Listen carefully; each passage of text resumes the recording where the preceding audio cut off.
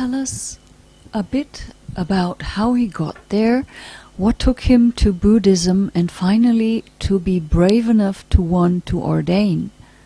And Ian, related to it, asks, Nagasena, did you ever have doubt about going forth, maybe thinking you wouldn't last long? Well, how I got here is easy enough. Kind of. Took the plane, taxi here. But I think, I don't know, I mean, it was a long time coming, pretty much, I think. I've always had a bit of an inclination towards it, I guess. Since I was young, I got into spiritual things and religions and looking at different things, and mainly Hinduism and Sufism, both of which have ascetics, and I was always like, oh, that would be the best thing to do, just 'cause to me I always saw the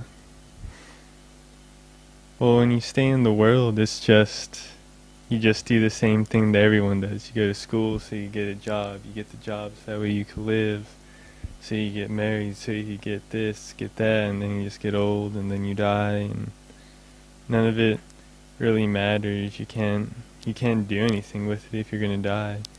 You just hold in, have fun with it for that little bit of time, so then it just becomes meaningless. There's nothing really to it. So it was always something that I was wanting to do, I guess. And then I got here, did the meditation courses, and yeah, there's doubt a lot of times. During the meditation courses, there's everything. It's like a life in a shot glass.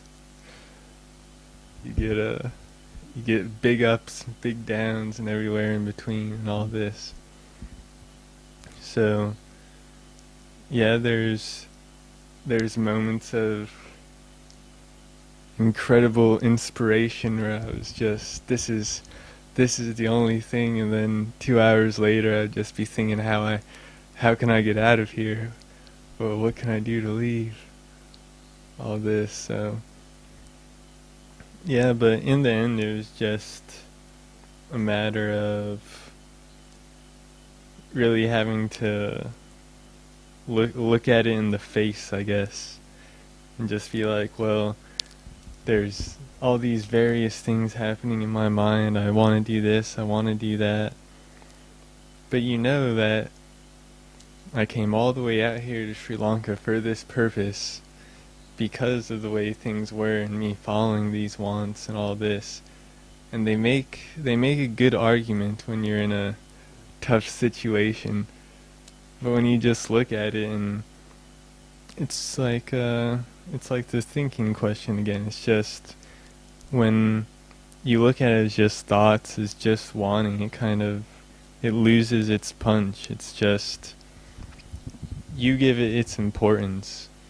If you find this or that important, it's because you're making it important. There's nothing important about wanting this or wanting that. All your wants and cravings, there's nothing of value in them. It's just that you convince yourself that there is, because that's the way the mind works. So it's really a matter of letting go, I think. You just kind of have to do what you know is right, and then it works out. You didn't have other Buddhist teachers before you took the courses there? No. But, yeah, I don't know.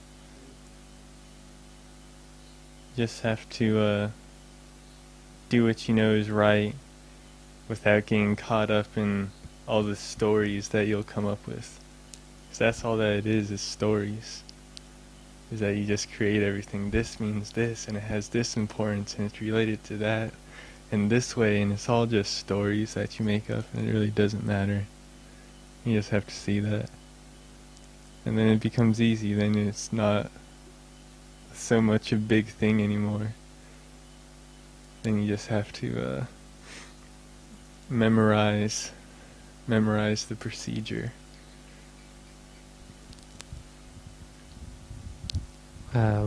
Sorry to take the mic away from you, but just to continue on with that, he's not telling you the actual story of how it happened. When he finished the advanced course, no, and we were all sitting down here trying to decide what to do. Should we ordain him tomorrow, or should we wait a week? And it was debatable, because if we set it for tomorrow, then, or whenever it was, then what happens if he decides he's not going to ordain? Then the people who are expecting to come, they won't have time to change, or so on. And we'd already told them that it was going to be a week later, because we wanted to make sure that he wants to ordain. And then we realized, wait a minute, if we give him a week, he might really change his mind, and he'll just keep doubting it more and more and more, and then he just won't ordain in the end. Yeah, better. And Palanyani gave a good example, is that, well, in her case, when she was interested in it and then didn't ordain, and then years later she came back to it, and it could be years before he actually, has this chance again.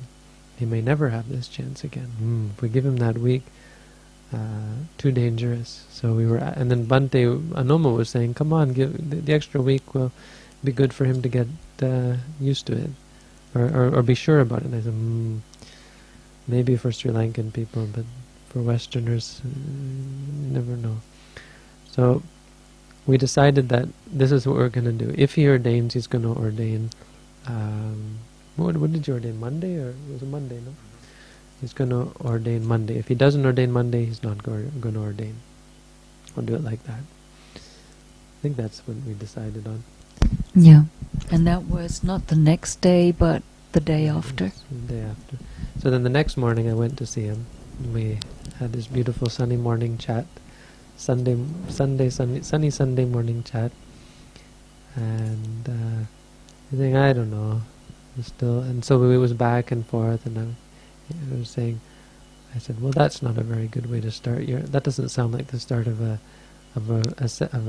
spiritual life. You have to be more sure than that. And then we talked about it some more and more, and I said, well, and it was interesting how it came out, because it made me see something. That sometimes, and it was what I said to him in the end, is that sometimes you just have to take the leap. Because he wasn't sure if he would take the leap, and I think that's good advice to anyone who's thinking about this course. Don't sit there and waffle about it. Just if you're going to do it, and when the time comes, take the leap, do it, and get that over with. Too often, things that are worth doing don't get done because of hesitation. This is that famous saying, he who hesitates is lost forever, and you lose the opportunity. You only get an opportunity once. If an opportunity comes later, it's a different opportunity. That opportunity, it's always a one-time thing. When you have the chance to do something that you know is right, don't hesitate with it. Take the leap. And then the other thing that we were talking about is that you won't regret it. It's not like, in this case, you're doing something that you could possibly later on say, oh, I wasted my life sitting there in the forest when I could have been doing something much more, well, because there's nothing else, and this is clear. So overcoming and suppressing those doubts and just going for it. And I guess the corollary question that we have to ask is, how do you feel now? Was it a mistake? Completely. I'm happy with it. I mean, yeah, the talk was definitely helpful, because then it's like you're saying these problems that you're having, then it's just the other person being like, oh, yeah, well, this or that, and kind of making you just look at it better. And yeah, I'm definitely happy with the decision. It's just, yeah, it's the hesitation and such. Because then you hesitate about it, oh, I don't know, and then more doubt comes, then you start weaving more and more things. You just have to do it, and then you're happy with As soon as you made the decision, it was like, okay, well, we're ordained. And it was just a matter of work. Yeah, then it becomes easy. So, yeah, I mean, it's good. It's better than anything else I could see myself doing. It reminds me of when you had the question on education. You said this is the best school. That's what it makes me think of. Because I mean, it really is like the best thing that you can be doing. You just have time to meditate, to study. You just wear some robes, go walk around the village to get some food, and then you just have more time to do something that's actually useful for yourself instead of useful for continuing on all the various doings of the world.